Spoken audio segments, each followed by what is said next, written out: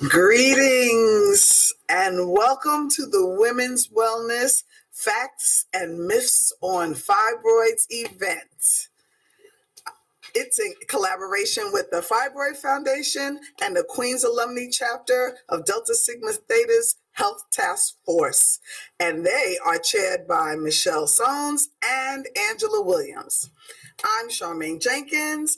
I will be your host for today. This will be an informative time together filled with all kinds of takeaways, as many as we can fit in this short time together. And we really hope that this helps you to help yourself as it concerns your uterine health. We have an amazing agenda for today. We will hear from the president of our chapter. We will hear from the founder of the Fibroid Foundation, Soteria Venable. We have two outstanding speakers from Columbia Medical Center, Dr. Jeannie Kim and Dr. McConnell, and the Honorable Yvette Clark, the representative of the 9th District of New York in Congress. We will also have a Q&A session with some medical experts, followed by two excellent breakout sessions. One with Isis Thomas on Yanni steaming. I've heard a lot about that. That's got to be great. And we also have Kala Brooms with the Environmental Working Group presenting on healthy decisions around your personal care products. And also, at the end of our session today, we would like every participant to help us shape future programming by completing a really brief survey. The survey is completely anonymous, but we would like to gather some basic information from our participants today on the impact of fibroids and related health concerns that you or your family might have. The link in the survey will be in the chat for your convenience. And something I'm really excited about is that in honor of our chapter's 70th anniversary, we will be sending prizes to the 1st, the 19th, the 51st, and the 70th registrants of this event who also attended and complete the survey. And this is in honor of our 70th anniversary and being founded in 1951. So it'll be the 1st, the 19th, the 51st for 1951, and the 70th for our 70th chapterversary. There's just a few points I have to make before we start that I think are essential. First is that the content shared today is for informational and educational purposes only and does not substitute professional medical advice or consultations with your healthcare providers. Also, the chat is a tool that asks questions to the presenters and the moderators. So we want to answer as many questions as possible. So we ask that you please minimize personal conversations with the aim of really trying to create a safe environment for all participants. We ask you to keep our chat friendly and professional. Okay? And I'm going to thank you in advance for that. And lastly, if you care to share about this event, and we hope you do, we have a few hashtags, and I'm hoping somebody can put them in the chat because we have 5 of them. The first one is hashtag Cure for Fibroids. The second one is QUAC and Fibroid Foundation, the two organizations that collaborated. QUAC, for our visitors, is spelled QUAC. And that's for Queens Alumnae Chapter. So it's QUAC and Fibroid Foundation. And then we have hashtag Fibroid Foundation. We have hashtag QUAC Fights Fibroids. And we have hashtag DSTQUAC. I know it's a lot. So hopefully somebody caught it. They'll put it in the chat for us.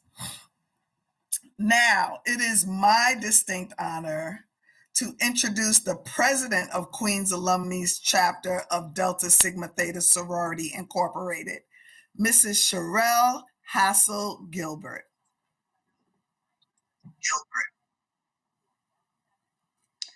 Thank you so much, Ms. Charmaine Jenkins. My name, as was just stated, is Sherelle Hassel-Gilbert, and I am the president of the Queens Alumnae chapter of Delta Sigma Theta Sorority Incorporated. As an organization, predominantly African-American women founded over 108 years ago, Delta Sigma Theta Sorority is uniquely positioned to impact not only the well-being of its membership, but also the families and communities we serve. To facilitate this effort, the Health Task Force was launched to provide concentrated expertise and focus on the physical and mental health aspect of our 5-point programmatic thrust. The of the Health Task Force is to educate and facilitate change for the physical, mental, and spiritual well-being of our members and the communities that we serve. The Health Task Force objectives are to raise awareness about the benefits of lifestyle changes that affect longevity, morbidity, and mortality. Identify organizational alliances for the sorority that will work to address pertinent health issues and to develop and implement health-focused programs with the sorority and the communities. But the Queens Alumnae chapter is excited to bring you today's program in partnership with the Fibroid Foundation. 2 years ago, our Health Task Force Committee, chaired by Michelle Soames and Andrew Williams, embarked on a partnership with the Fibroid Foundation after seeing firsthand that uterine fibroids have a disproportionate impact on African Americans. So on behalf of 16 members of the Queens Alumnae chapter of Delta Sigma Theta Sorority Incorporated, we welcome you to this Women's Wellness Symposium to learn about the health fibroids. I now have the pleasure to introduce Sataria Venable, the founder and Fibroid Foundation, a global advocacy organization. The Fibroid Foundation developed support its community of over 25,000 women. Sataria began advocacy efforts in 2007. Since that time, the organization has developed a substantial network within the medical community. Venable, who holds a Bachelor of Architecture from Carnegie Mellon University, has co-authored several scientific papers on fibroid research. She is the inventor of an undergarment inspired by her journey that she hopes will transform intimate apparel for all women. She is also a sought-after speaker, featured in print and radio media, attended gynecology conferences worldwide. And at this time, I have the pleasure of turning the program over to Sataria Venable. Thank you. Good morning. Welcome to Women's Wellness 2021. I'm Sataria Venable, founder and CEO of the Fibroid Foundation. I'm so glad that you have all joined us today. It is truly an honor to share this day of information with you. We hope that you will find the fibroid information incredibly helpful, and the wellness information is something that we all are looking forward to as well. I thought I'd start by giving a background of our organization and telling you a little bit about my story that led us here. So I'm going to share my screen and start here. We actually began 14 years ago with me advocating. I started the Fibroid Foundation between my between surgeries 2 and 3 of 4 surgeries that I had. And I really was on a fact-finding mission and was very frustrated as a patient and was living in a major city, but yet unable to find the care that I needed.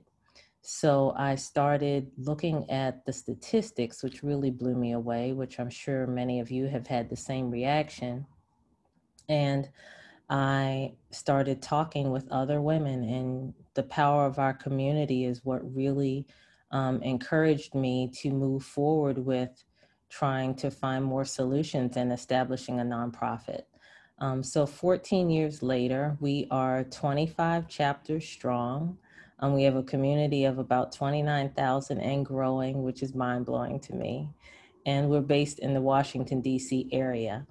This photo that you see here is from a planning meeting with our New York City ambassadors back when we could jump on a train and travel and meet in a restaurant in person. And so hopefully we will return to those days very soon.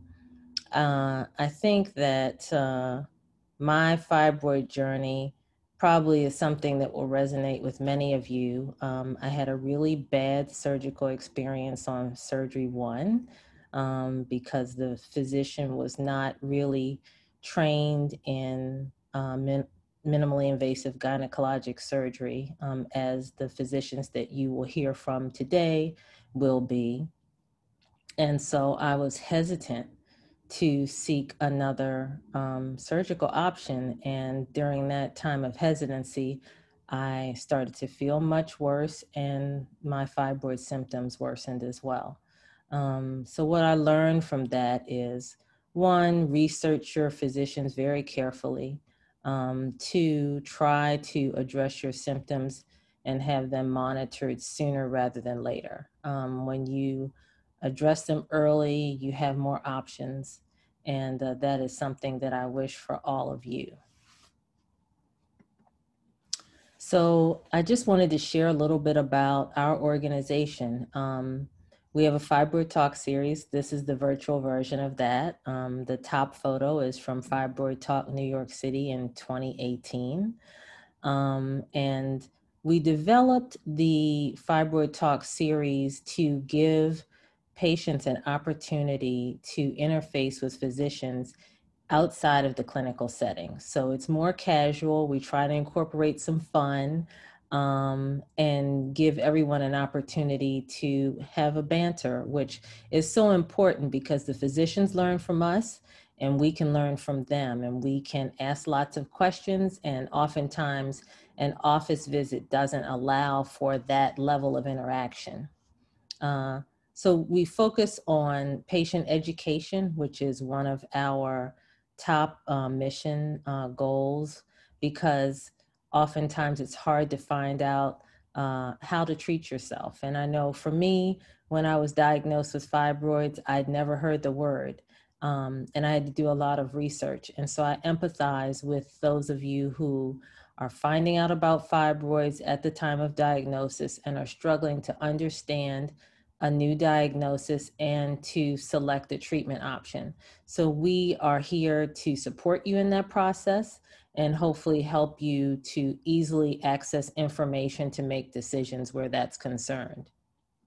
Another area of our advocacy efforts is in legislation. And the Fibroid Research and Education Act is coming up soon. We have the pleasure of Congresswoman Clark speaking about that very shortly. But we will all need you in that effort because our legislators are encouraged by knowing that there are folks in their district who will be positively impacted by the legislation that they endorse. And so we will be hosting a letter writing campaign when the bill is reintroduced, and that will be very, very soon. We also host chapter meetups out of our chapters and locations across the country. And in July, we are going to really focus on chapters and patient stories and elevating other voices. And we do fun activities like yoga, as you see here in our chapter meetups, and other wellness modalities that really support you and your body.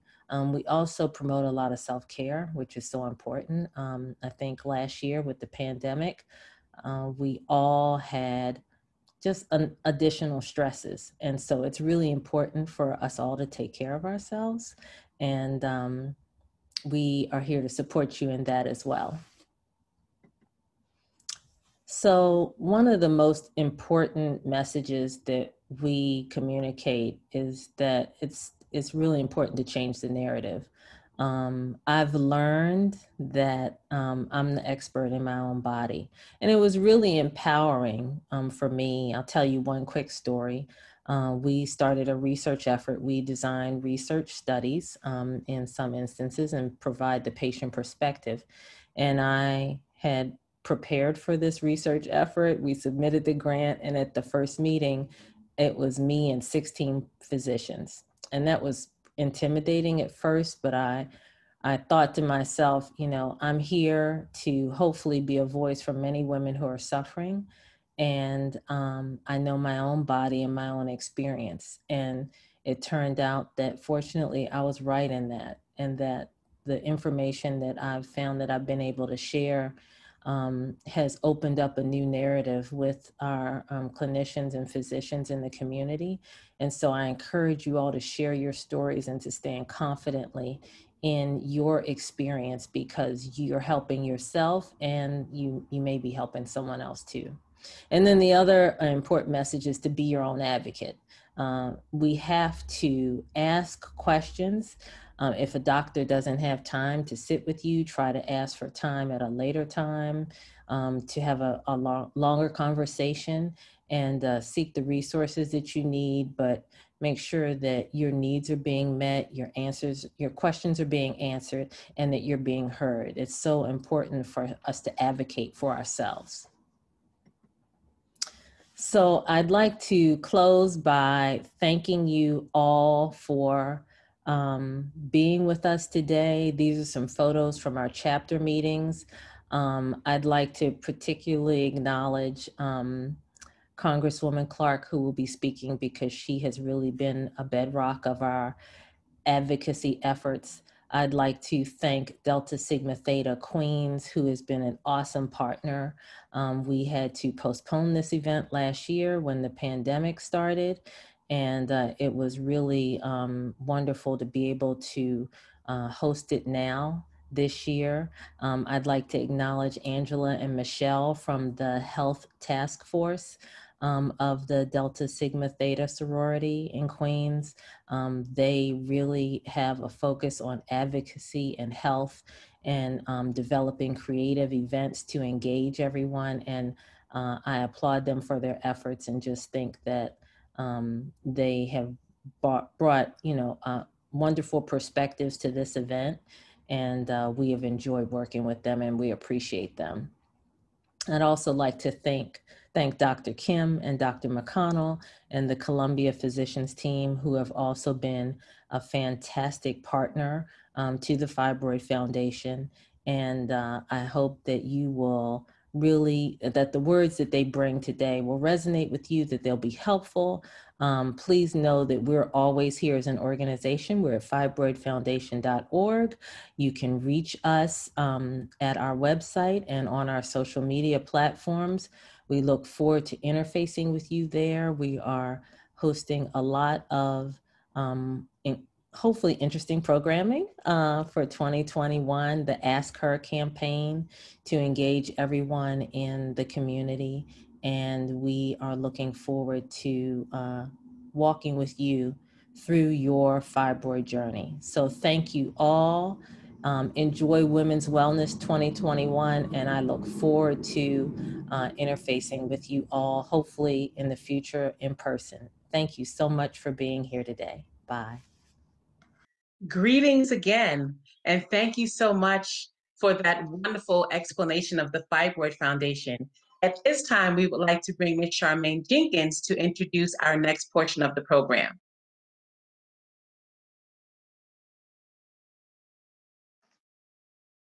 There. I'm just always so inspired by dynamic women such as Soteria, who see an issue and decide to do something about it. Her diligence and commitment are commendable and are to be applauded. And I don't know if I'm breaking the rules, but if you can clap in the chat for her, that would be great, because this is amazing work. 14 years, 25 chapters. All of these members, all of the work, legislation, it's amazing. And so let's move on with the program, but I had to say that. So Congresswoman Yvette Clarke, what can we say about her? She hails from Central Brooklyn.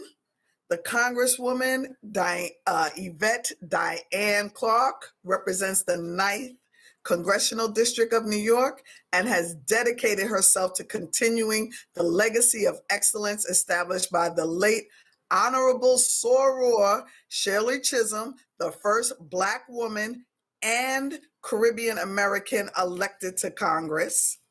Congresswoman Clark champions many issues that directly affect our communities, among them the Uterine Fibroid Research and Education Act bill that Sateria just talked about. She has sponsored it in March 2020, and this bill will provide extended education and dissemination of information on fibroids. And if all of her accomplishments and the many great strides she's made for us weren't enough, the icing on the cake is that she too is a member of our illustrious sorority, Delta Sigma Theta Sorority Incorporated. So good afternoon, Soror Congresswoman Clark.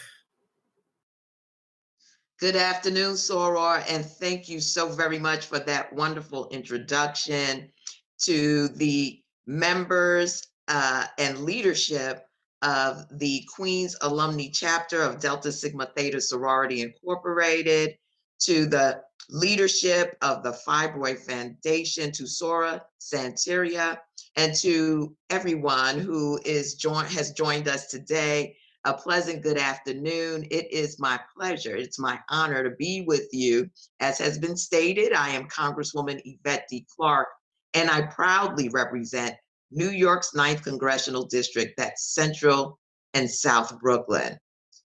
Well, Soras, it hasn't always been easy, but for a long time, it was much harder than it needed to be. You know, from the first day that I climbed the stairs of the U.S. Capitol to a couple of years right after that, I actually suffered from uterine fibroids. For those who don't know, uterine fibroids are non-cancerous growths on the uterus. They are one of the country's most common gynecological conditions, and they are very painful. About 26 million women and girls in the United States between the ages of 15 and 50 have uterine fibroids. About 15 million of them have very severe symptoms. Of the 26 million, no group suffers more from fibroids than Black women. Black women are twice as likely to develop fibroids than Hispanic women, and up to 4 times as likely than white women. Worse, they get them at a younger age, deal with more and larger tumors, and experience harsher symptoms. Any year, fibroids can cost our healthcare system up to $35 billion a year. In any year like 2019, fibroid research can only expect around $17 million in the NIH funding, the National Institutes of Health. 26 million victims, yet fibroids remain in the bottom 50 of the 292 funded conditions. Few diseases exist in America that are so radically underfunded compared to the burden and pain that they inflict. And that is why I am so proud, Soras, that yesterday I reintroduced HR 2007, the Stephanie Tubbs Jones Uterine Fibroid Research and Education Act of 2021. This bill will be transformational. It's named for my late dear friend and colleague and former colleague, Congresswoman Stephanie Tubbs Jones, who I might add was also a soror, and who fought tirelessly to bring the critical attention and funding to this issue that it truly deserves. She first introduced this bill in 2001, 20 years ago. But this problem still exists today. With my legislation, we're going to change that. We're going to establish a new research funding through the National Institutes of Health at $150 million over 5 years. We're going to expand a CMS database on chronic conditions to include information on services provided to women and girls with fibroids. We're going to create a public education program through the CDC. And we're going to direct the Health Resources and Services Administration to develop and disseminate fibroid information to healthcare providers. So many suffer from fibroids because they don't recognize their symptoms. So many turn to hysterectomies, the only cure we know of since we've hardly tried to research others. The health and safety of 26 million women and girls is on the line, and we can't let them down. So I'm so glad that we had an opportunity to join you today. The caucus, Black Women and Girls in the House of Representatives, has taken on this issue. We want to build momentum for a national movement to make sure that my legislation becomes law. And it's possible with your advocacy, your help, sharing your stories so that we all don't suffer in our silence and in our silos, but we get the well-deserved research and support that we need to finally address what so many women over so many generations have had to bear. So to each and every one, please stay strong, stay safe, stay healthy, and stay blessed. And in this pandemic, as we move through it, we want to encourage that everyone seek out their health care, that you be vaccinated when your time comes, and that you continue to wear your mask. Many blessings, sorors. Thank you for having me.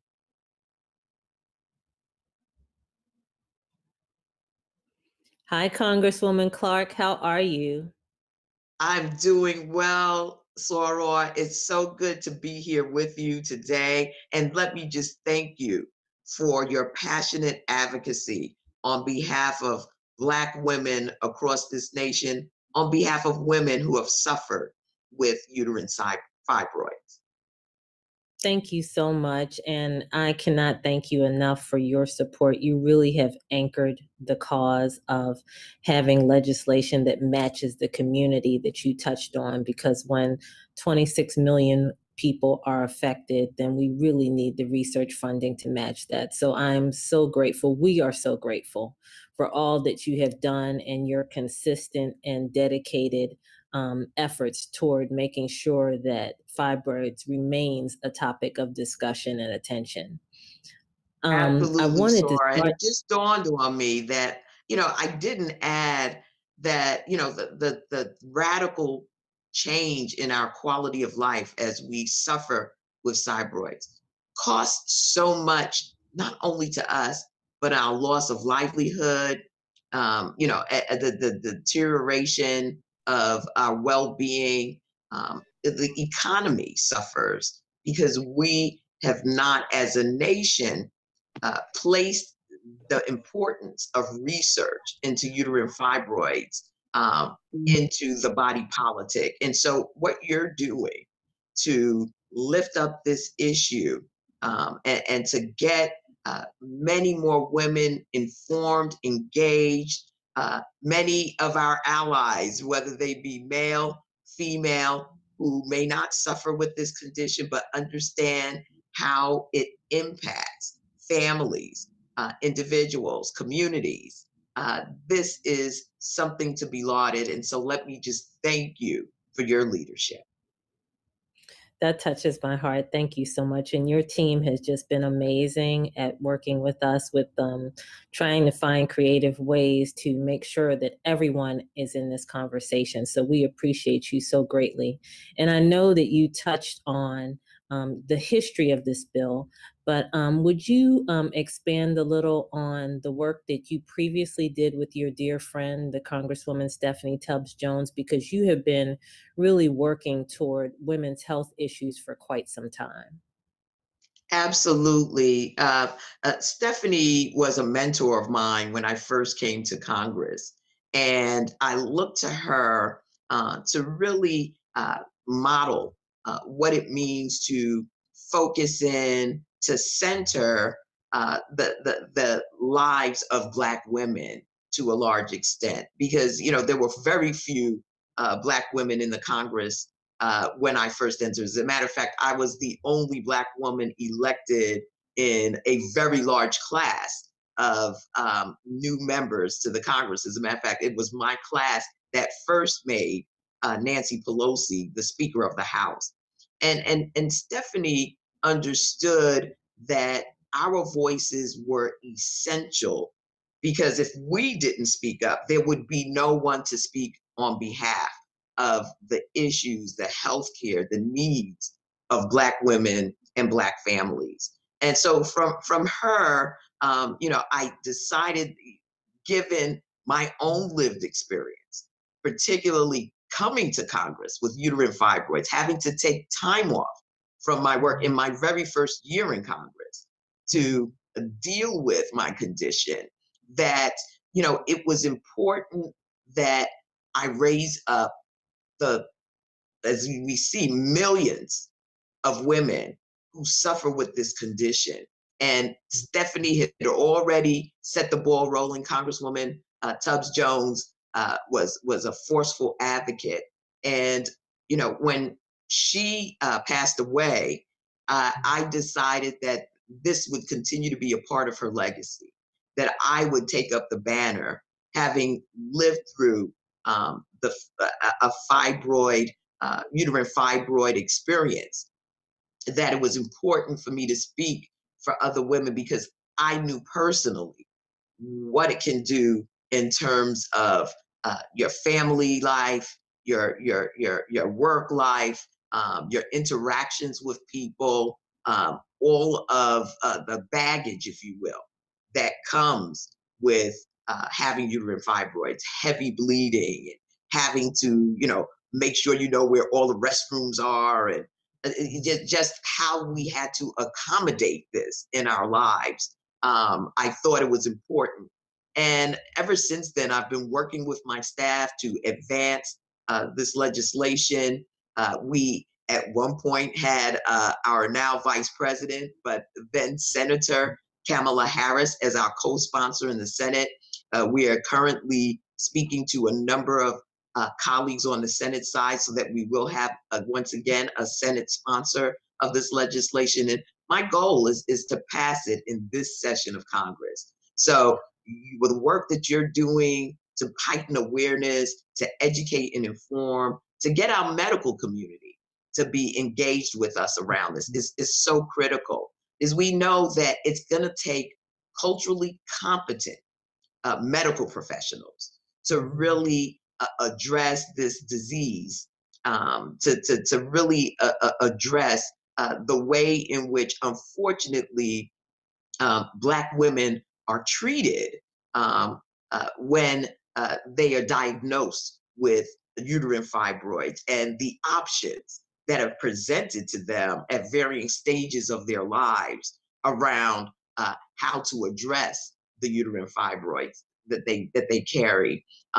is something that we really need to come together around. And I think the work that this bill will supercharge, the funding that it will provide to the NIH and the CMS, will make all the difference in the world. And having the CDC on our side will educate, will make sure that young girls who know something's not quite right but don't know how to express it will see in the public education campaigns the symptoms that they are experiencing, and then seek out culturally competent healthcare to address it.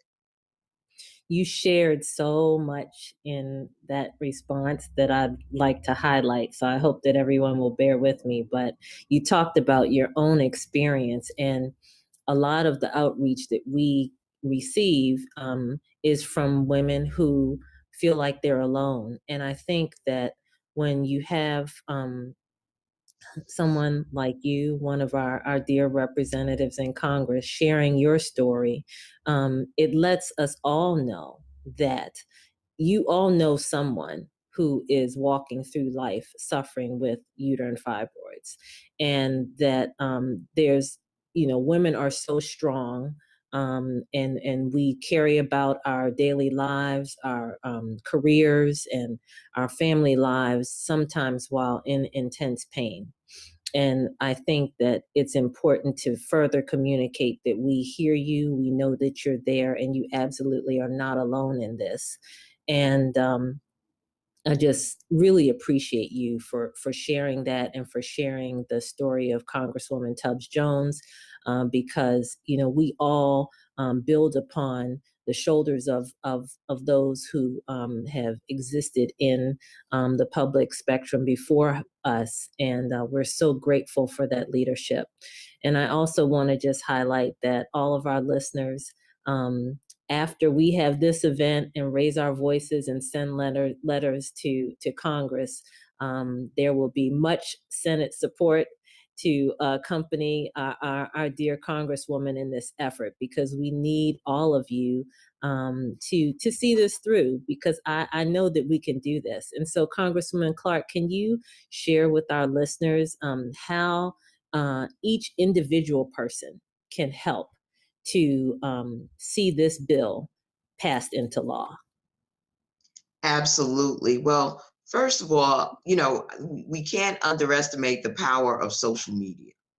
And I think it's so important that we share our stories, that we create communities of interest, and then that we encourage them, provide them with the information they need to reach out to their members of Congress, to reach out to their senators, and let them know that this is a priority for them. This is not a heavy lift by any means. I serve on the Energy and Commerce Committee, which has the jurisdiction for healthcare in our nation. And I think that, no one knows our lived experiences better than we do. And in sharing our stories and creating those communities of interest, whether they're allies and individuals who never suffered from this condition, but care about you personally, and or they are women who have navigated a life with uterine fibroids. It's important that we build the momentum, that we, get other folks to just stand with us. And we make calls, send emails, send letters, so that our representatives know that this is a priority, and that at any available moment to make sure that we get this legislation signed into law that provides the resources, the research, the public information, the public education. It is critical, and we can do this. We can do this. I've seen how when we get our mindset, we are able to accomplish a change in conditions just by virtue of acting. And I've seen it in Washington during my time. I know that it's possible. So I want to enlist each and every one of you who are viewing us today to speak to someone, get someone on board, create that space, whether it's on your Facebook page, through your Twitter feed, on your Instagram, whatever means that you're using during this pandemic to connect with others, to utilize that so that we can see this done in the 117th session of the Congress of the United States. I love all of that feedback. And I also love, as I read the bill, and I was going to ask you, that you shared that with us. So we have that HR 2007. So we will add that to our letter templates that we send out. And I was really blown away and so pleased to see how detailed you were with the bill language, and how it is, there are areas for fibroid research and support on all levels, state, federal. Can you just talk a little bit about your vision for that, in terms of how all of our levels of government, from local to federal, can have a part? They can play a part in having women feel better and feel healthier and not suffer and have a better quality of life. Absolutely. Well, we know that, there'll be a federal law that then empowers our states and municipalities who really, touch our communities where we live. And they have to do a role. They have to play a role in this, because the research will be administered, the funding will be administered, the approach to quality healthcare will be administered at the very local level. And so it's important that we establish, as President Biden likes to say, a whole of government approach to dealing with the healthcare of our women. I mean, this is, I think, a window of opportunity. Unfortunately, it comes in the form of a pandemic where we are all very conscious of our health status. We're being tested right now for COVID on a regular basis. We're being encouraged, to look at our nutrition. We need that research to determine, to a large extent, how uterine fibroids are formed. We need to look at the latest research into the genome about, what kind of genetic material is involved, and how we can probably maybe mitigate the growth of fibroids, utilizing scientific advances. None of that gets done when we are not funded to do that type of work. Additionally, we need our local public health and municipal healthcare infrastructures to be able to identify very early on this condition in young girls and young women. Because the longer that this goes undiagnosed, the more suffering takes place, the more of our planning and execution on how we live our lives, whether it's to go off to college, whether it's, to take on that new job, will impact us, because ultimately there is no solution other than a medical solution right now. And so we want to make sure that at every level, there is a partnership and a commitment to working with our women in our community to take control, to be empowered, to deal with this condition head on as early as we can find it and diagnose it, so that the long-term challenges that so many like myself face in carrying uterine fibroids will not be the fate of those who are coming behind us. I'm sure that our presenters from Columbia Medical Center are applauding everything that you just said, because early diagnosis and support locally from your local care provider is so incredibly important. And here at the Fibroid Foundation, we are looking forward to supporting you 150% in all of your efforts. You always multitask. I always think about all the different umbrellas and hats that you wear. And I just think that the work that you do is amazing. We all appreciate you advocating for us and your dedication to service. And we're looking forward to supporting you in whatever way we can to get this bill across the finish line, to encourage everyone to participate in the conversation through the Ask Her campaign.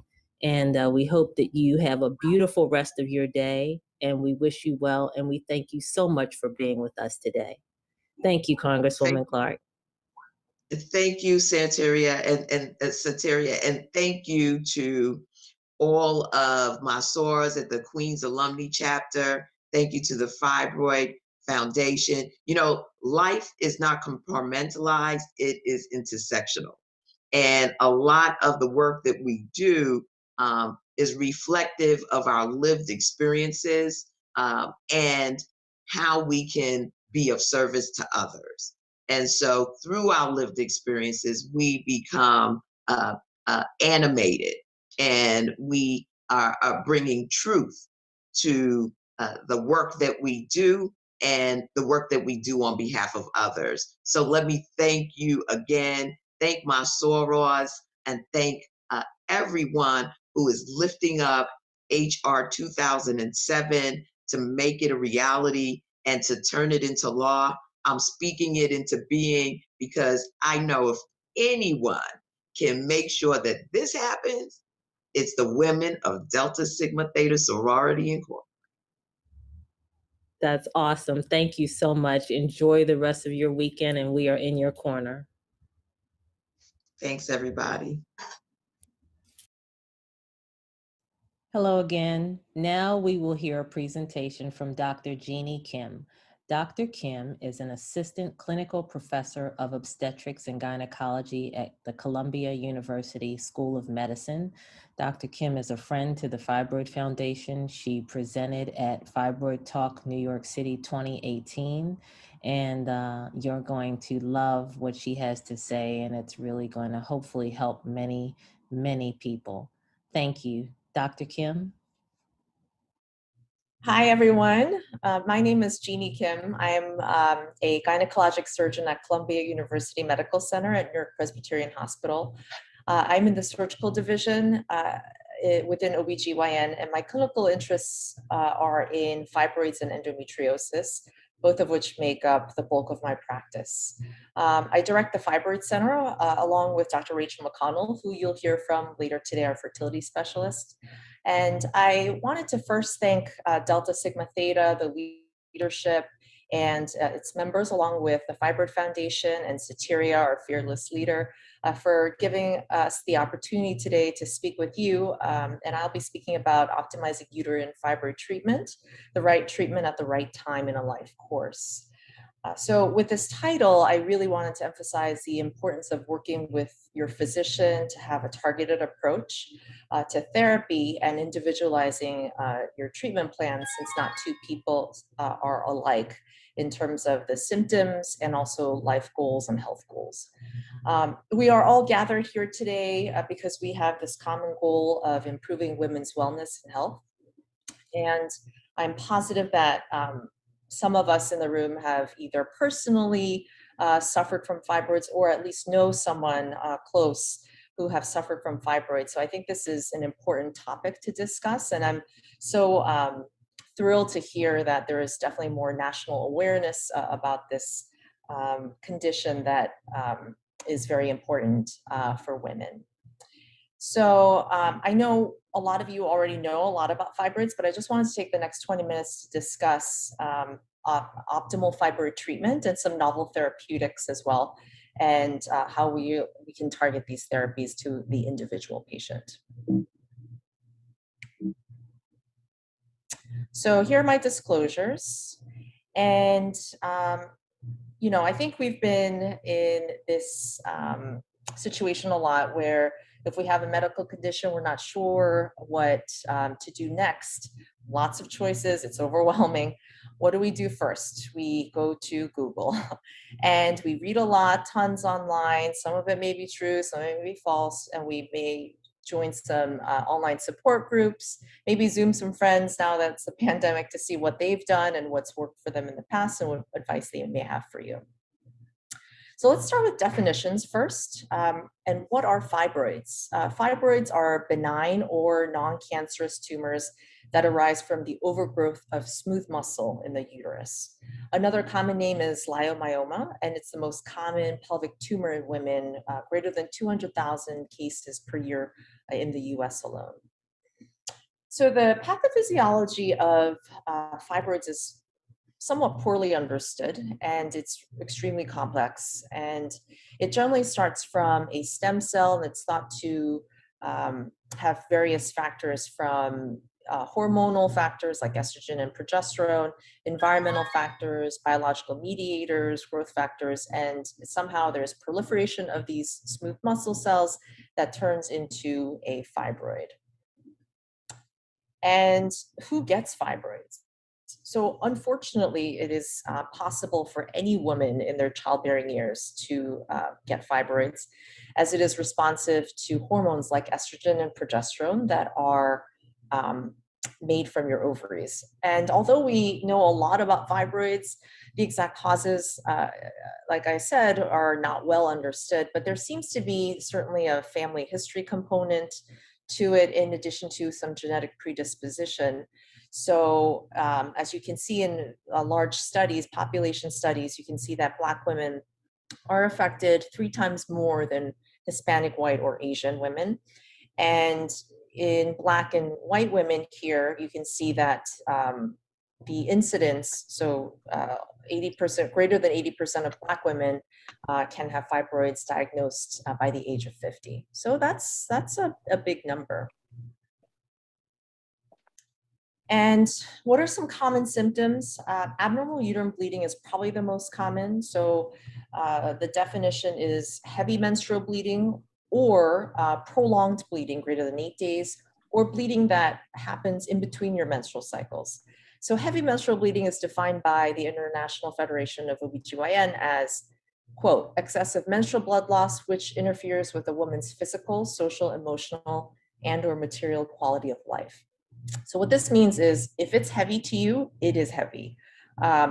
There's some scientific terminology, definitions like greater than 80 milliliters per menstrual cycle, which is extremely difficult to capture because then we'd have to, collect all your pads and tampons and weigh it, and it just doesn't make any clinical sense. There's a PBAC score that you can also find online if you're not entirely sure whether yours is heavy or not. It's as you can see here in the bottom, it's a scoring system where greater than 150 is considered heavy menstrual bleeding. In addition to bleeding, there can be pain issues, painful menses or pain with intercourse, volume-related symptoms like pelvic pressure, bloating, other organ compression like urinary frequency, sometimes difficulty emptying the bladder. Constipation is also another common symptom, but as you can see, it's sort of a bit vague. And infertility or obstetric complications can also occur. The location is extremely important to discuss because this can also impact what type of therapy you might need. So broadly speaking, there are 3 types. So subserosal is on the external surface of the uterus, intramural is within the muscular wall, and submucosal is inside the uterine cavity. And here you can see this is the cavity, that's the lining that builds and sheds with each menstrual cycle where pregnancy occurs. So how do we diagnose fibroids? It's important to go to your annual pelvic exam because your provider can certainly feel a larger mass, or based on your symptoms, they can decide whether there is suspicion for fibroids. So the most common imaging is the transvaginal pelvic ultrasound or sonogram. In addition to that, there may be other imaging studies that you may encounter, such as a pelvic MRI or a saline infusion sonogram, or commonly sonohystogram. They all kind of start to sound the same. This is to see if the fibroid has a component in the uterine cavity. Hysterosalpingogram typically is to check for the tubes to see if they're open, separate from the fibroids, but it can also detect intracavitary masses. And also office hysteroscopy is another way to see fibroids in the cavity. Other tests that you might encounter include an endometrial biopsy. So for women greater than age 45 with abnormal uterine bleeding, it's typically recommended by the American College of OBGYN. It could also be earlier with some risk factors. Pap smear if you have abnormal bleeding, just to make sure it's not a cervix issue. Blood work to just check for anemia, make sure that is addressed. And as we discussed, ultrasound MRI, especially if we're considering surgical therapy, MRI is usually ordered to evaluate for other conditions such as adenomyosis, which can complicate your treatment. I would say that leiomyosarcoma or cancer of the fibroid is exceedingly rare, but it's not zero. So it's also, although the MRI is not definitive, it can sort of help guide us in terms of surgical therapy. So who needs treatment? So bothersome symptoms like the ones that we've discussed, or if there are any fertility concerns, infertility or suspected fertility difficulty, or if you've had past obstetric complications where the fibroid had grown and there was a lot of pain issues and you're looking to get pregnant again, then you may want to address the issue of fibroids before you get pregnant again.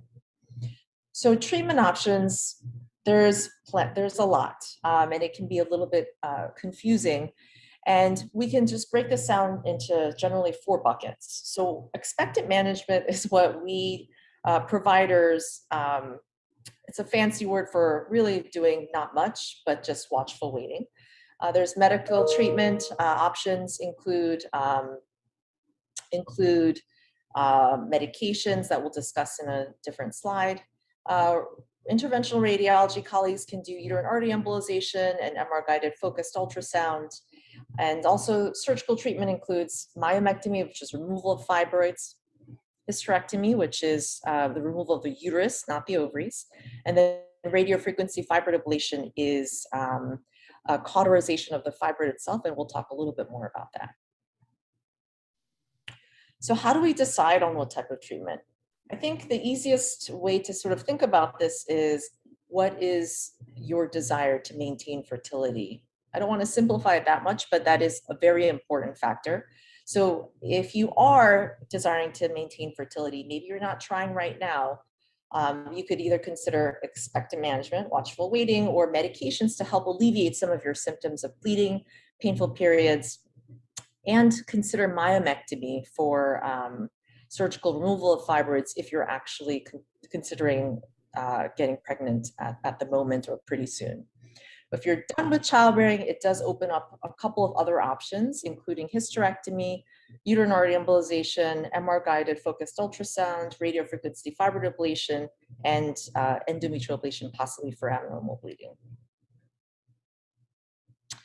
So medical treatment options, it's important to note that it targets symptoms, so symptoms of abnormal bleeding, cramps, and it's generally, with the exception of maybe 1 or 2, generally not for volume-related issues. So there isn't significant shrinkage from medications. It's a busy slide here, but I just want to point out that there are different categories of medication, and really it depends on your medical health, medical issues, frequency, whether you can tolerate some of the side effects. And it's not that one is superior to the other, but it's just given differently. And so just broadly speaking, the non-steroidal anti-inflammatories can help with cramps and also decrease bleeding. In the blue or highlighted are the hormonal components. So the easy ones are the birth control pills. That's a combination estrogen and progesterone. It can also come in different formulation, as in a ring or a patch. Progestin-only options also come in a pill form, an IUD form, an injectable form, a subdermal implant. And then there's the GnRH analogs, where Lupron is an injection, elagolix is an oral pill. They're meant for heavy bleeding for fibroid. Antifibrinolytic therapy, you may have heard of Listata or tranexamic acid or Amicar. It's really it works on the clotting pathway, so it decreases overall bleeding, but doesn't really address the pain component. And there's some other medical treatment options coming down the pipeline in clinical trials, some more successful than others, which are on hold for other sort of side effects and concerns. Pre-op considerations, even if you're not considering surgical therapy, I think it's very important to assess for anemia if you have had heavy bleeding. So blood count, iron studies, and therapies would include either the medications that I discussed before to decrease the amount of bleeding that you have. I sort of think about you can think about your blood count as a bathtub full of water. So there's the monthly loss, that's the drain. So you kind of want to plug that. So that's where the medical therapies come in, so you don't lose that much blood. And then you do want to fill the tank with water or blood, and that would either be with oral or IV iron infusion. And sometimes we work with hematology to get the IV iron infusions. In the operating room, we do sometimes request the cell saver system, which is collecting your own blood to be able to give it back to you. But it's also important to note that, especially with myomectomy and open surgery, that there can be a slightly higher risk of blood loss. So it's important to discuss just the possibility of a blood transfusion only in an emergency. So what type of surgical treatment is considered? So if you really are considering maintaining fertility, then Although there are case reports of pregnancy with the other ones in the right column, truly the one that is probably the best would be fibroid removal, which is myomectomy. And there are different ways of approaching myomectomy. There's the laparoscopic or robot-assisted laparoscopy. So that's the minimally invasive procedure with the camera through keyhole, small incisions. And then there's the open approach, which is either a side-to-side or up and down incision, kind of like your C-section scar. And that is sometimes needed for patients who have multiple fibroids or it's too large, et cetera. Hysteroscopic myomectomy, that's going in vaginally and using a device to sort of shave off the fibroid that's in the cavity, is really meant for intracavitary fibroids. And then this is not a common thing, but sometimes the fibroid can actually prolapse out of the cervix and into the vaginal canal. And if it's approachable, that's removed vaginally. And the laparoscopic or robotic approach is really touted as the minimally invasive approach. And as you can see here, there's the different incisions, but more importantly, there's the benefits of this minimally invasive approach with faster recovery, less post-op pain, less pain medicine is required. And especially in this day and age of the pandemic, it's really important to sort of minimize how much time you spend in the hospital. So if you're able to go home the same day, which is the case with the robotic laparoscopic procedures, that would be preferred for your overall health. Decreased scarring and smaller incisions and decreased complication rate are also added bonuses. This is just, robot-assisted laparoscopy. I want to just say is a form of laparoscopy, and there may be some additional benefits with 3D visualization and endowristed instruments. So it just makes, certain suturing and complicated pathology just a bit more feasible. These are statistics at Columbia. And as you can see here, greater than 75% of our patients undergo a minimally invasive procedure, and 96%, a huge amount of patients, are able to go home on the same day of the surgery for robotic myomectomy. Just inserted the slide just to point out that Dr. McConnell will be covering a lot of the fertility aspects of the discussion, but all I will say is that the location is critical in terms of offering treatment and also what approach to treatment. So submucosal fibroids, that's the intracavitary ones, or fibroids that are perhaps even in the muscular wall that may push into the cavity, are the types of fibroids that seem to decrease sort of implantation rates and increased risk of miscarriage. So fertility is certainly improved once these types of fibroids are addressed. The external ones don't seem to be an issue. The intramural ones, this is the gray zone again. And that's where, we would sort of have a discussion about what would be required. Just a slide about pregnancy outcomes. So there's ample data about pregnancy following myomectomy and including minimally invasive myomectomy as well. After this type of surgery with any type of myomectomy, typically the recommendation is to wait 3 to 6 months to let the uterus heal. You might feel great in 2 weeks, but the uterus just needs to heal to decrease the risk of uterine rupture, which is that old incision sort of separating, but it's a very small risk. But that's why sometimes C-section is recommended and this wait period before you conceive. I want to just point out that as long as you have a uterus and you're premenopausal, fibroids can recur. And as you can see, it's sort of a higher number, 50 to 80%, but it's not the same as reoperation rate. And it doesn't mean that you have to do something about it. And as you can see, the reoperation rate is low, but just to note that recurrence can occur. And pregnancy can be somewhat complicated by fibroids, not all the time, but there could be a higher association of C-section rates or bleeding at the time of delivery. Certainly pain during pregnancy can be a possibility, but the data is somewhat inconsistent for some of these other obstetric measures. So if you're not trying to get pregnant, you're done with childbearing, then it opens up some other options. And hysterectomy is touted as the definitive surgical therapy. This is because as long as you have a uterus, like I said, you can have fibroid recurrence as long as you're premenopausal. But I wanted to just point out that hysterectomy, I think there's some terminology confusion. Hysterectomy is just removal of the uterus and sometimes the cervix, which is the opening to the uterus. The ovaries, as long as they look normal, they would stay in place. So hysterectomy does not mean ovary removal. So you will not necessarily go into menopause from a hysterectomy from this type of surgery.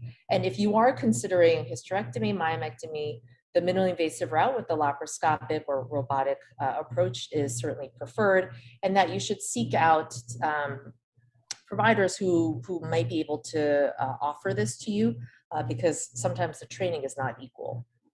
So hysterectomy rates, also as you can see here, the overwhelming majority of hysterectomies were performed minimally invasively with patients going home the same day.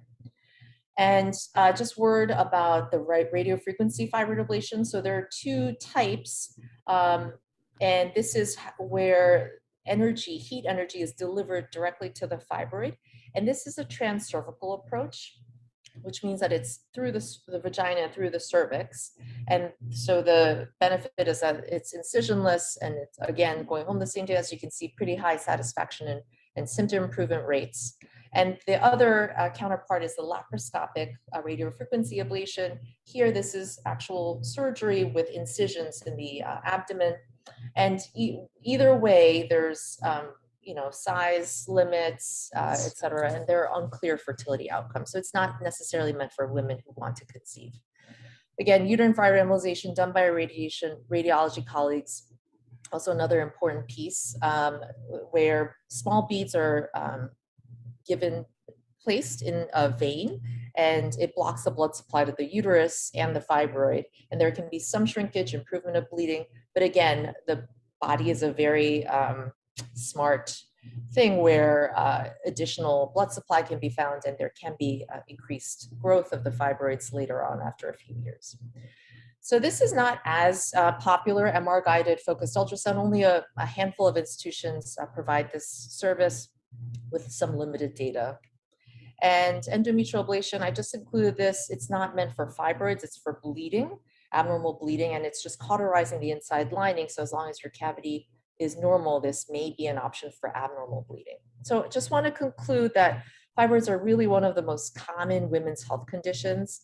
And treatments are varied, and it's very patient specific. So you really should talk to your doctor about just a targeted therapy. And there are many options, medical, surgical, procedural, that we talked about. And certainly we need more research. Newer therapies are coming down the pipeline. And with the new bill, I think it's very exciting that where there's increased awareness, more support, funding for research, and strategic initiatives and additional programs. The CRAFT, which is our fibroid center, is multidisciplinary with GYN surgery, reproductive endocrinology, intervention radiology, and hematology. So you might see one or all of us if you were to come see us. And I do want to just, this is my work family in the surgical division, but I most want to thank you for your attention, and I'm so happy to be here today. Thank you.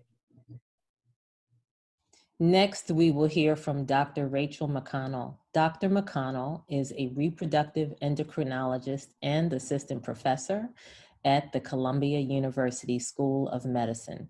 Dr. McConnell, thanks for being with us. Hello, my name is Dr. Rachel McConnell. I am a reproductive endocrinologist and infertility specialist at Columbia University Fertility Center at Columbia University. I will speak on fibroids and infertility. Fibroids are extremely common. They're the most common benign tumors of the uterus. You probably have heard of terms myoma, fibromyoma, as well as leiomyoma. These terms are used interchangeably, but they all mean the same thing, a fibroid. They're most common in women of African descent. As a matter of fact, studies have shown that for a Caucasian woman, she has a 70% chance of having fibroids in her lifetime compared to a woman of African descent, about 80% chance of developing a fibroid in her lifetime. The incident in reproductive age women, that's around 35 to 40, it's going to be about 20 to 40%. The good thing about fibroids, they are benign and they're not associated with any increased risk of uterine cancer. About 5 to 10% of patients who present to the infertility clinic will have fibroids. However, only about 2 to 3% of their fibroids will be a cause of their infertility. Now, what causes a fibroid? We know that it originates from a stem cell in the muscular tissue of the uterus. It will divide repeatedly and eventually forming a very firm, rubbery mass in the muscle of the uterus. To say exactly what causes it, no one really knows. It's idiopathic. As far as an exact cause, there have been some studies to show that it may be a combination of things such as alteration of the genes in the chromosomes, as well as increased production of growth factors. And estrogen and progesterone, for all women, we know that fibroids are stimulated by the growth of estrogen.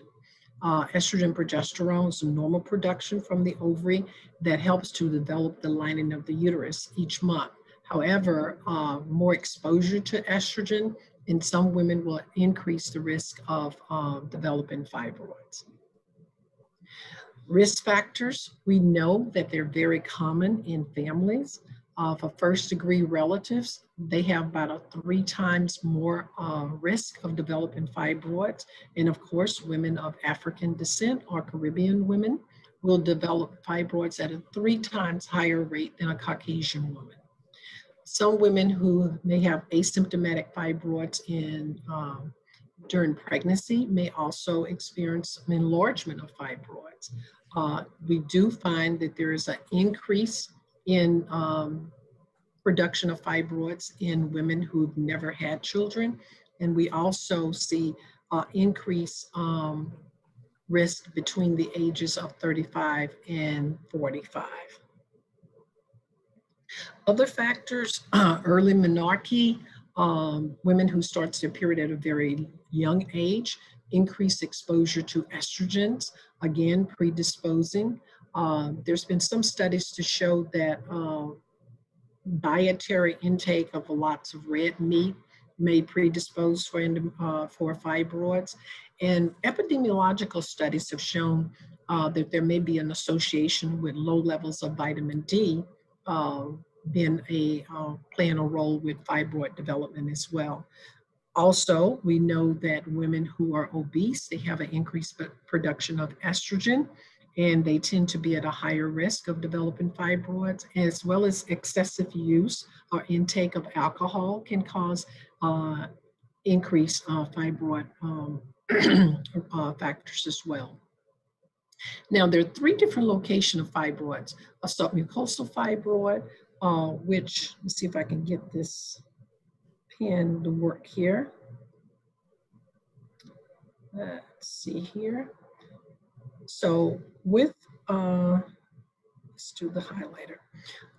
With the submucosal fibroids, these are fibroids that lie right beneath the endometrium, okay?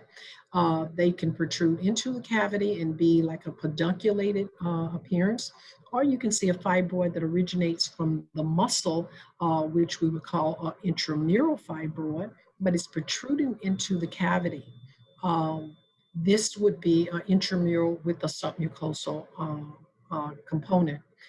True intramural fibroid does not distort the cavity, and it is the most common one. You can see here is a fibroid that's in the muscle. It's not protruding out of the uterus nor into the uterine cavity.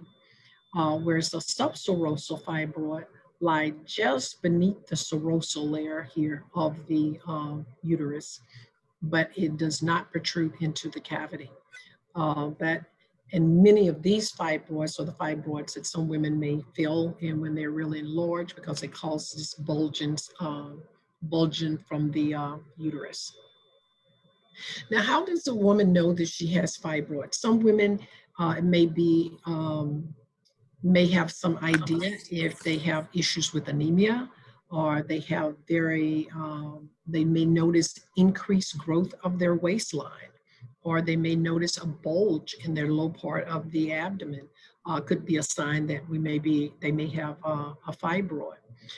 When they go to the GYN doctor on physical examination, many times you can actually palpate, you can feel a fibroid. It's a very irregular mass on the uterus, and this is typically confirmed with imaging, such as using a pelvic ultrasound, in some cases an MRI. In our field of reproductive endocrinology and infertility, patients, we want to know if they have patent fallopian tubes. So we may do a test called a hysterosalpingogram, or another test called a sonohysterogram, and that may be the way that we find these on, incidentally. Such as here. Here's a hysterosalpingogram. This is performed usually by a radiologist a few days after a woman's period is over. A speculum is placed in the vagina, just like when you have your gynecologic exams, but a cannula is placed in the opening of the cervix, and contrast dye is injected into the uterus and under a fluoroscopy screen, you can see the contrast filling the uterine cavity. And you can see it's this nice triangular shape here, indicating that this is a normal uterus. And this little string-like configuration here is, guess what? The fallopian tube. And you can see the dye spilling into the pelvis, letting us know that the fallopian tubes are clear. Unlike this picture here, you see this big mass occupying a big portion of the uterine cavity. That is a fibroid. The other test, the sonohysterogram, very similar to the hysterosalpingogram, but a hysterosalpingogram is more to evaluate the fallopian tubes, and the sonohysterogram is a more refined way of looking for more detailed issues with the uterus. Here we just inject in sterile water, or what we call normal saline, and you can see the fluid here. Here's the muscle of the uterus here, but you can see this mass sitting in the cavity. That will be a submucosal uterine fibroid sitting in that cavity. And for patients who are trying to achieve a pregnancy, those particular fibroids would have to be removed. Now, what is the mechanism for fibroids causing infertility? It could be one of two things. One could be the effect that it may have on fertilization. There may be interference with sperm and egg transport due to distortion of the cervix. As you can see here, some fibroids may develop from the muscle of the uterus, but protrude into the endocervical canal, and also fibroids such as here that's blocking the fallopian tube. So those locations can impact fertility and may be a mechanism for that patient causing a cause of infertility. The other mechanism will be related to implantation failure due to disruption of the vasculature to the endometrium or alteration of the endometrial contour. So types of fibroids from our perspective as a fertility specialist, the most detrimental fibroid for us is the submucosal fibroid. So those fibroids need to be removed. Intramural fibroid could have modest impact if it's causing distortion of the uterine cavity, or if it's really a large fibroid, like 5 to 7 centimeters. Subserosal fibroid, remember that's the one that's involving the outer portion of the uterus, has the least impact on pregnancy rates. So the management for fibroids in an infertility patient is going to be, in most cases, expectant management, especially if a patient they're totally asymptomatic, they have fibroids, but they have no complaints of abnormal bleeding, no pain. We just see that they're there. And if they're small and they're not impacting the uterine cavity, we typically say, leave them alone. Whereas a patient with a submucosal fibroid or a very enlarged intramural fibroid distorting the cavity, surgery would be the treatment. Medical treatment does not have a major role for fertility patients, because our goal is to help the patient conceive pregnancy, so it's more action to get things going for the patient. The interventional therapist, which Dr. Kim may have discussed with you, like uterine arterial embolization or high frequency ultrasounds, do not have a good role for infertility patient. You would only want to use those for patients that think that they're no longer want to have a child, but not for the infertile patient. However, there have been cases where patients have had these procedures and were able to conceive, but that is not the treatment of choice for infertility patient. So the treatment of choice surgically would either be a hysteroscopic myomectomy or a laparoscopic robotic assisted myomectomy, or in many cases where there are very large fibroids, an abdominal approach with an open myomectomy may be needed. Hysteroscopically, we use a rigid hysteroscope where we can look directly into the uterine cavity, and through different surgical ports, you can have access to the fibroid and be able to remove it. Hysteroscopically, this is typically what you would see. This is the top of the uterus here. And in this area here would be the opening to the fallopian tube on one side and the opening to the fallopian tube on the other side. And this is a good illustration of what a submucosal fibroid would look like. So is this one, but this one is showing one that has a highly vascular. So the management, removal of all submucosal fibroids, regardless of the size, removal of intramural fibroid if it's distorting the cavity, or consider it if it's 5 to 7 centimeters or larger. There's no indication for removal of a subserosal fibroid. In many cases, Dr. Kim may see patients that need surgery in their older women, and they may come to see me because we want to make sure that these women have a chance to create embryos before they have surgery, because the surgery in many cases is going to take time for healing, so it's going to delay their process. So we may offer them in vitro fertilization prior to their surgery. In those cases, IVF would involve us having to stimulate the ovary to recruit eggs and then harvest them, identify the egg, and in a petri dish, we do fertilization outside of the body, allow the development of the embryo, and when the time is appropriate, we do an embryo transfer. In order for this to occur, it means that we need to stimulate the ovaries with various medications, typically injectable fertility drugs to stimulate the production. Then we use medications such as ganirelix or Satratide or Lupron to suppress ovulation before we're ready to retrieve, because we do not want the patient to ovulate prior to retrieval of the eggs. At the appropriate time, when follicles are mature, then we will trigger ovulation. And when we're ready to prepare for transfer, we will support the lining with progesterone, either with vaginal progesterone support or intramuscular injections. When a patient first starts IVF cycle, their ovaries are very quiet. This is a typical ovary, and with a little black circle here are follicles. Those are the sacs that hold the eggs. After stimulation, typically you're going to see the ovary be very enlarged with multiple follicles, hopefully one egg per follicle, but never more than one egg. It's either empty or there's one egg per follicle. We use a transvaginal approach to retrieve the eggs. On the ultrasound guidance, we have a needle attached to the vaginal probe. We can see the needle going directly into the ovary.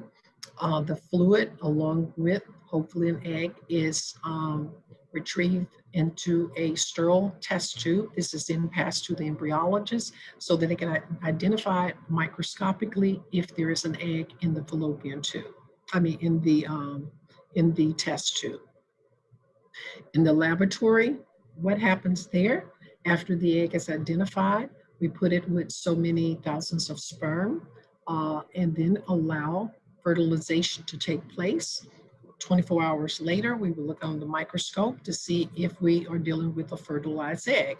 And we know that by seeing what we call the 2PN stage, where there's a pronucleus from the egg and a pronucleus from the sperm. We then have to wait 5 to 7 days, just like it normally takes place in the body, for this embryo to undergo cleavage, where it would divide and eventually develop into 2 different cells, the inner cell mass, the cells that will become the baby, and what we call trophectoderm cells around the periphery, the cells that eventually would become the placenta.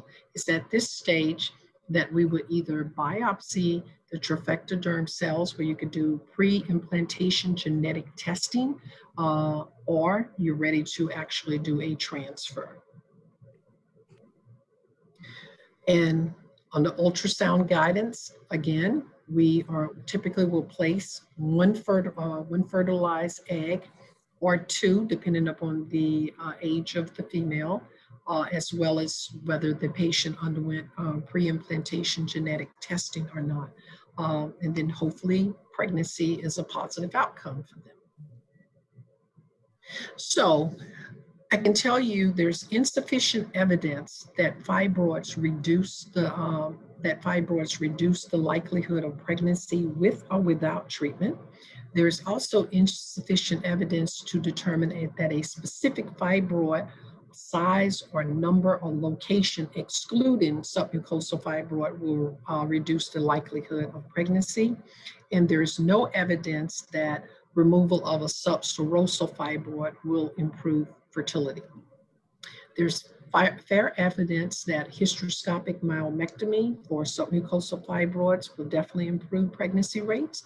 And there's fair evidence that a myomectomy does not impair reproductive outcome.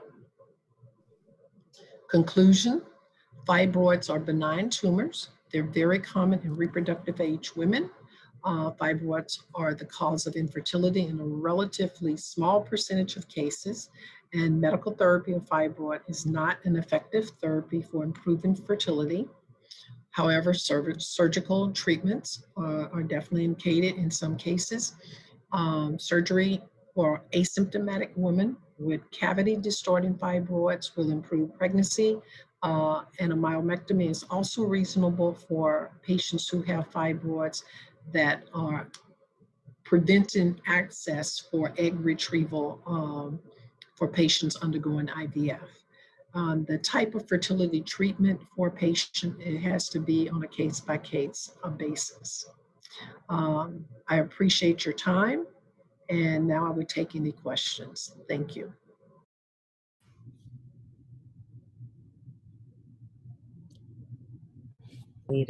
Hello there, Dr. Kim and Dr. McConnell. How are you both? Doing great. Thank you so much for having us here. Thank you for being here. Your presentations were very informative. I learn a lot every time I hear you speak. So thank you so much. I'm sure you're helping a lot of our listeners today. So we got a lot of questions while you were talking. And I'm sure that you're well, very capable and poised and well able to answer these wonderful questions. So I'll just jump right in if that's okay with you. One of the questions we had, I know, Dr. Kim, you touched on recurrence of fibroids, and that's a big question. The specific question was, if I have one surgery, will I need more? Will they recur? And I know for me, my fibroids recurred under a year after every surgery. So can you just expand, either one of you, to feel free to just expand on Do fibroids frequently recur? And just some framing around that whole process. Sure. So recurrence is pretty common.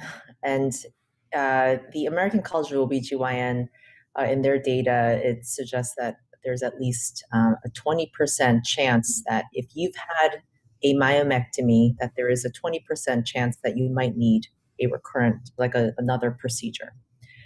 But recurrence and reoperation are very different things. And so even if you have a recurrence of fibroids, it may not affect you as much as the first time around maybe, or that it may, that you are able to do other medical treatment options or other therapies and not necessarily do surgery. So I think in my slide, I had a recurrence rate of up to 50 to 80%, but that reoperation was more like 7 to 16% within 8 years. That's very helpful. And Dr. McConnell, we have a question on implantation. Is implantation painful, and how is the patient prepped for implantation? Very good question. And I'm happy to tell you implantation is not painful. When we do the actual egg retrieval, that can be very painful. So of course we have a local anesthetic that's being used. When we actually do a transfer, there's no pain medications because there's no pain. There's no needles. It's just a very soft catheter, even to the point that we usually have the spouse in the room with the patient. That's good to know. Thank you for that. Okay, another question is, if you have fibroids, is surgery a must? Well, I hope you got the takeaway from the presentation that it's definitely not a must.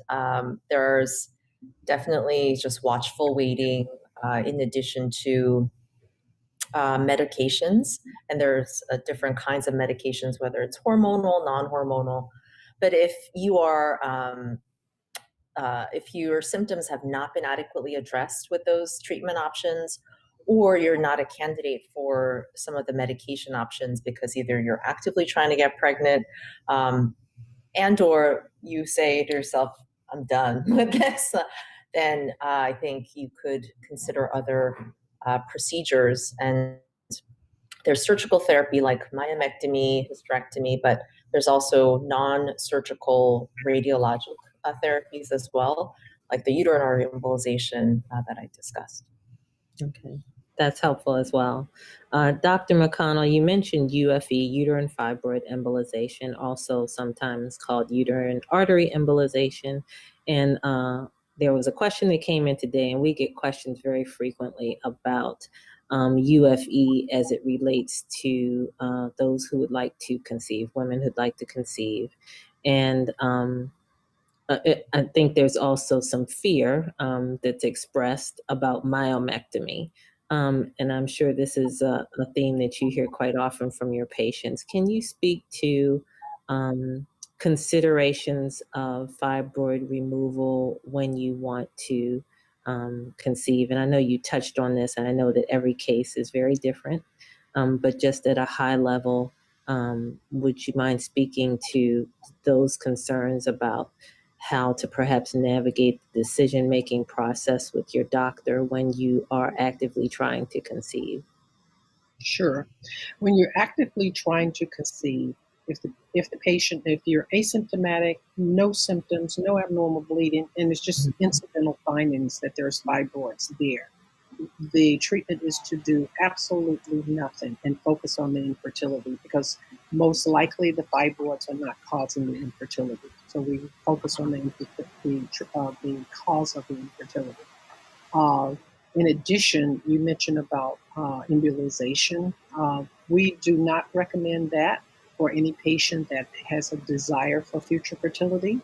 If the person is symptomatic, then unfortunately, surgery would be the only option besides medication. Okay. However, patients who've had embolization, some of those patients have been able to get pregnant, but knowing that you want to conceive in the future is not recommended. It's not the best choice. Thank you for that. Another question we have that just came in, I'm going to maybe jump toward the end of our menstrual life for a second.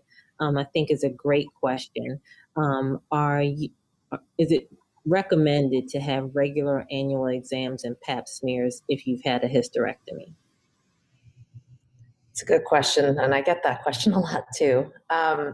So if you've had a hysterectomy, that means you had your uterus removed, probably the cervix as well. But it could mean that most of the time we have the ovaries left behind. And so the ovaries are also pelvic organs where problems can arise. Mm-hmm. In addition to other, part of the well woman's visit is not just a pap smear necessarily, but it also includes the breast exam and just overall wellness of the woman. So I think maybe you're alluding to if you maybe perhaps if the cervix was removed at the time of the hysterectomy, and if you've had all normal pap smears in the past, the test of a pap smear is to check for cervical cancer. And so if you've had all normal pap smears in the past, no HPV issues, and you've had your cervix and the uterus removed, then you don't actually need a pap smear, but you still need your breast exams, you still have your ovaries. If you do still have your ovaries in place, you do still need an annual exam from that standpoint. If you've had an abnormal pap smear, and I think it's more like precancer cells of the cervix, CIN is what we call it. I think it's generally recommended to continue testing after the cervix is removed because the HPV can actually exist in the vaginal wall or the vulva as well. That's very helpful. So, the takeaway from that is to just maintain your health, always be very vigilant about your health. I think and at any age, I think it's good. And knowledge is power. So that's that's great feedback. Thank you. We had a question about calcified fibroids and conceiving. Are there any considerations there that should be taken into account? The same thing, a calcified fibroid is, to me, a fibroid that has lost its blood supply. So it's not going to grow. And if the patient is totally asymptomatic again, and it's not in a location that's interfering with implantation, then no, just observation of it is fine. Thank you. The next question is about estrogen. And we got a couple of questions on estrogen. One person wanted to ask if there's a way to lower it, but then we have a question too on estrogen dominance and any way to address that. And I do know that it's been reported that women of African descent have higher estrogen levels. And I personally too am curious about, our bodies, as you both alluded to, are very intelligent. And so, the estrogen levels that we have, I'm sure, are there for a reason, probably some of which we may not be aware. But is there any new data to specifically address estrogen dominance in women or any particular considerations there? That's a very interesting question. I always think about patients who we all have estrogen. Why some patients will develop fibroids and others will not with the same estrogen level, So we know that estrogen is not we can't say it's the cause of fibroids. It's definitely linked to increased growth of fibroids and more fibroids to grow. So I don't think we can just pick on estrogen. There's so many other factors that are playing a role as well. However, knowing that estrogen will stimulate the growth of fibroids, what can we do to decrease estrogen production in African American women, all women? Things that we can do ourselves is make sure that we're doing dietary changes. Push away a lot of the butter. Push away all of the red meat, which I love. Push away flour. Just think more of like a Mediterranean type diet. high fiber, leafy vegetables, those types of things. Those are things that we can control. Other things that would be progesterone. Progesterone is a hormone that's going to counteract estrogen production. So if a patient is not having regular periods, she has a dominance of estrogen, especially patients who have what we call polycystic ovarian syndrome. So it would be very important for those patients to counterbalance, speak to their physicians, and make sure that progesterone is given to them frequently to make sure that they're having regular periods so that they're counteracting the estrogen dominance. Thank you for that answer, Dr. McConnell. I know that every patient is different. I became a pescatarian between surgeries 3 and 4 because I wanted to see if it would, I was trying to prevent surgery 4. Rather than me having to have a surgery in about the 3 to 4 year window, it became 7 years. So I felt that I had some success in that effort. And I know that's just one data point, but to your point of explaining, all of those dynamics, I just wanted to share that. Another question. Oh, go ahead, Dr. Kim. Yeah, it's just with estrogen, also obesity could also be a factor because the fat cells in the peripheral, there's some conversion of fat cells into estrogen. So certainly weight loss could be another lifestyle modification. And then, not to point out the obvious, but when you do reach menopause, the estrogen levels go way down. So any sort of conditions, whether it's fibroids, hopefully it's sort of should be a non-issue after that point. If there's continued growth of a uterine mass after menopause, then we would really be worried about other things, more like cancerous types. Okay. That's helpful. Great point. Are there any downsides to having a hysterectomy if you do not want to have children? Well, I think if you don't want to have children, the downside of hysterectomy, I think it's maybe more like just risks of hysterectomy. Maybe that's a better way to frame the question. And so just even if you do, so for hysterectomy in general, there's just general risks of a procedure that includes, bleeding, infection, any damage to nearby organs, such as bowel, bladder, blood vessels, nerves, anything in the vicinity. Those are the common sort of surgical risks. Mm-hmm. I have a follow-up question. Is there a risk of prolapse with hysterectomy? It's a very good question. So, I think this is, I will point out that it's not necessarily the hysterectomy that causes the prolapse. Even if you don't have a hysterectomy, women, based on their body composition, whether or not they've had multiple pregnancies, especially vaginal deliveries. And I think you're sort of born with a set of tissue. And so there is, kind of like a hernia, of not of the pelvis, but a prolapse is sort of hernia of the pelvis. So even if you didn't have a hysterectomy, one can be at risk for prolapse. And prolapse is generally when certain organs sort of, bulge out vaginally, whether it's your pelvic organs or there could be intestine or bladder in there. So I will say that, I think that's sort of the common maybe myth is that hysterectomy causes prolapse, but it's not necessarily that aspect of it. It's just as we age, as we, have had more kids, vaginal deliveries, those are sort of more the risk factors for prolapse. That's interesting. Okay. Dr. McConnell, do fibroids always grow during pregnancy? Absolutely not. Fibroids, just like when you're not pregnant, we definitely will see, in some cases, fibroids may regress. However, some existing fibroids that are there during pregnancy may grow. A lot of patients don't even know they have fibroids. fibroids until they are diagnosed with being pregnant, and it's an incidental finding. And so subsequent to that, do fibroids always shrink at menopause?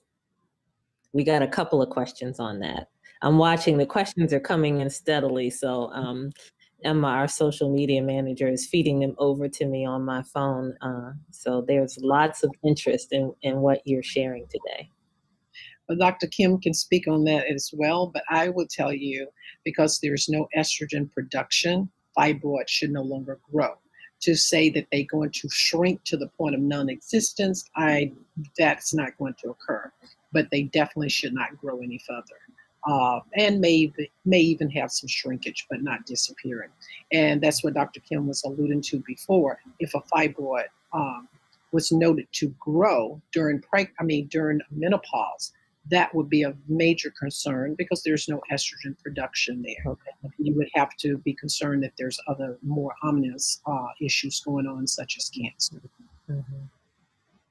But I think you bring up a good point that I think the sometimes the expectation is, oh, I reached menopause, oh, it should kind of go away. And I think that's the hope. But unfortunately, there are times when the uterus stays exactly the same size, or may shrink a little bit, but not to the point of significant relief of symptoms. And so there are a few patients that I take care of who have tried to wait for menopause and give that a chance to see if there's improvement of symptoms. And if there isn't, then we discuss other options. Which this discussion on waiting till menopause and symptomatology of fibroid shrinking or not shrinking led me to another thought, which I think is really important for our listeners to know about, which is bulk symptoms. I think that many women are experiencing bulk symptoms and not really equating that to the uterine fibroids. And so can you touch on what bulk symptoms are, and just anything that we should kind of look out for? Yeah, so I think bulk symptoms certainly can be from fibroids, especially if you have large masses that are, I've definitely seen patients where it comes up to the rib cage sometimes, and where there's just not enough room for other organs to properly function. So on the contrary, bulk symptoms can be sort of a vague symptom, like abdominal distension could be from other organs as well. So I think, discussing with your provider and getting a physical exam, et cetera, just to make sure that, not all bulkiness is equal. So just to get to the bottom of the cause of that. Helpful. Okay. Does IVF cause fibroids to grow? That was a question that we had. Very good question, because with IVF, you are using hormones, and hormones are what we call gonadotropins, and so they're stimulating production of estrogen. So a lot of patients who have fibroids, we are concerned, but we also know, excuse me, that with limited exposure of hormones, meaning if they went through a cycle of 1 to 2 cycles of IVF, I do not have the fear that all of a sudden their fibroids are going to really increase in size. You have to remember, fibroids are slow growing tumors, even with estrogen production. Fibroids, what you describe for yourself, having fibroids, grow within a year, that's not the typical. Some fibroids are more aggressive. But it's usually like over a 2 to 3 year window where you actually will start seeing fibroids, slowly grow. Okay, thanks. Mm-hmm. Is a DNC a treatment for uterine fibroids? So DNC stands for dilation of the cervix, and curettage, which is just the inner scraping of the inside lining. So that means that we get tissue sampling. So it's to rule out other cancerous, precancerous cells, and clean out the inside lining. So the answer is not really, but it can occur as part of your treatment plan, but it doesn't necessarily target the actual fibroid. I think that's important for everyone to hear. So thank you for that. Another question we have is there a size or number of fibroids for which a laparoscopy is not applicable? And I know that's getting very specific, and each case is different, but that was a question that we just received. Yeah, I think that's a good question. I wish I could say there was like a magic number that I can say, but it's really just the overall picture of the patient. So I think what you're alluding to is, yes, the more number of fibroids there are, it does limit the ability to do the procedure laparoscopically if we're talking about fibroid removal, myomectomy. And that's just because of the sheer limit of, of the technology. So if there's many fibroids, then perhaps incision is more recommended. But in terms of size, again, it's not that there is a cutoff, but it's just, is there enough room for the instrumentation to go in laparoscopically? And if you're talking about removal of the uterus hysterectomy, then it's really not the number of fibroids, it's really the overall size of the uterus, but not just that, it's just the shape of it. So not to get into too much detail, but if there's too much bulk sort of in the lower aspect of the uterus where the blood supply is, and it makes it challenging for us to look with the camera and access that point, then sometimes we're not able to do things, to do surgeries laparoscopically. But I think, we sort of try very hard to do things through the minimally invasive route. That's very helpful. So for a follow-up myomectomy question, we've gotten this a couple of times. Are you limited in the number of pregnancies that you can have after a myomectomy? And are you limited to the method of delivery of your baby after myomectomy? So after myomectomy, it depends on, again, the location and how much of the uterine muscle wall was impacted. So for example, if you had bulk symptoms mainly and your fibroid, let's say, was 10 centimeters, but was all on the external surface of the uterus where we did not actually have to cut into the uterine wall, then your uterine wall has been maintained in terms of its integrity. So vaginal delivery can be considered. I think that's probably the luckiest sort of situation. However, the overwhelming majority of times the fibroids are actually involves the muscular wall and oftentimes the full thickness of it. So certainly if you have intramuscular fibroids that impact the cavity and we do enter the uterine cavity and we repair that very carefully, then certainly you do need a C-section for delivery. But even if you have an intramural, so within the muscular wall, and we did not actually enter the uterine cavity, I think there's, good evidence just with the uterine rupture rate, et cetera, that there is a consideration, a recommendation for a cesarean section. I don't know, Dr. McConnell, you probably have more to add. I agree with we pretty much patients to go by whatever the surgeon says, because we look at the surgeon knowing exactly what went on in that procedure.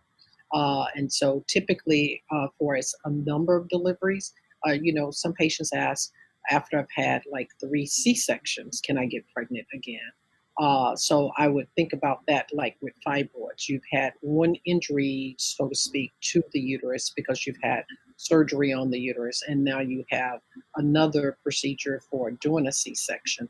So I go with the old rule. The old school is that, 3 C-sections, you may want to stop.